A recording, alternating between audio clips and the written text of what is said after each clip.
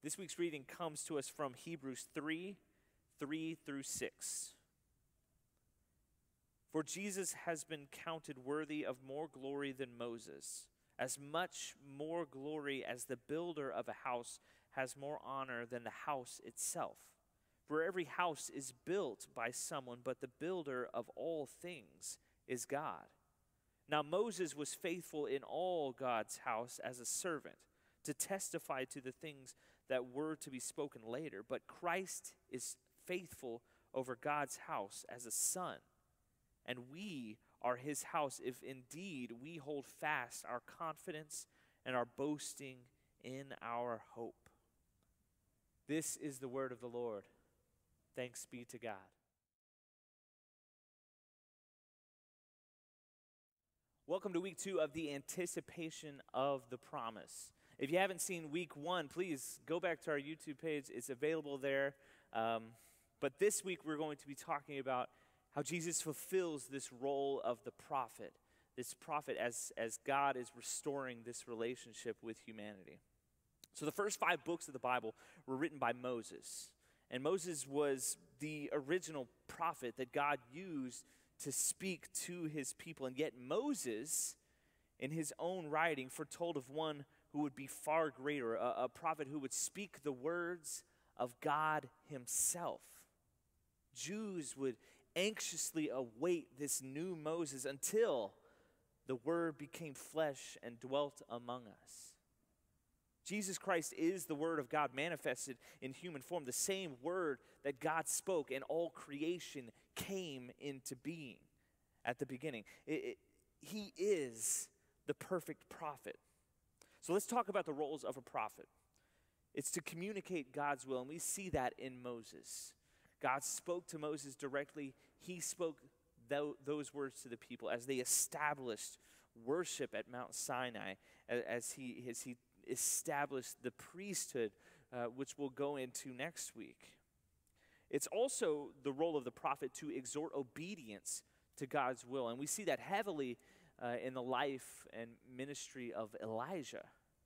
One of my favorite stories with Elijah is him going to King Ahab, him standing up to a wicked people at this time, going to King Ahab and to the prophets of Baal and challenging them, saying if Baal is the true God, then follow him, but if Yahweh is the true God, then follow him. Then he goes on to challenge them to this building of altars. They both built an altar. The prophets of Baal build this altar and they dance around it. He goes on to mock them, saying maybe Baal is in the bathroom. And then Elijah himself builds his own altar, prays to God, pours water all over it, builds a trench, fills it with water, prays to God, and it's completely devoured, turned to ash before their eyes. And the people return. So it is a very convincing argument that this is the one true God. And finally, the role of a prophet is to inform others of coming blessings or judgments. And we do see that in the prophet Isaiah. Speaking of how beautiful in the mountains are the feet of the one who brings the good news. But these prophets of the Old Testament, who in Jesus' time everybody is looking back to, everybody is looking for the return of Elijah, of this new Moses, of the fulfillment of Isaiah's promise. And Jesus comes. He's not what they expected, but he begins to explain the Old Testament prophets. He begins to teach as one who teaches with authority the words that they use. And that's because he does have authority, because he has direct communication with God the Father.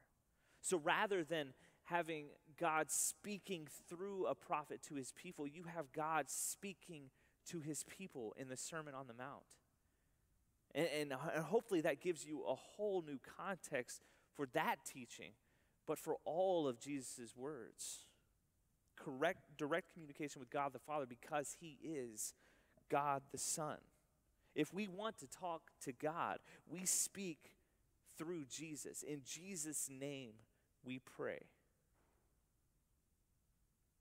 Next week, we'll talk about the role of a priest and how God fulfills that in Jesus and how we can then respond to God and to be faithfully obedient to him.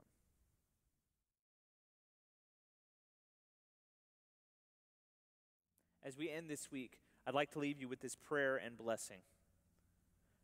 O God, who makes us glad with the yearly remembrance of the birth of thy only Son, Jesus Christ, grant that as we joyfully receive him for our Redeemer, so we may with sure confidence behold him when he shall come to be our judge, who lives and reigns with you and the Holy Spirit, one God, world without end. Amen. And a blessing. May he who by his incarnation gathered into one things earthly and heavenly fill you with the sweetness of inward peace and goodwill and the blessing of God Almighty, the Father, the Son, and the Holy Spirit be upon you and remain with you always. Amen.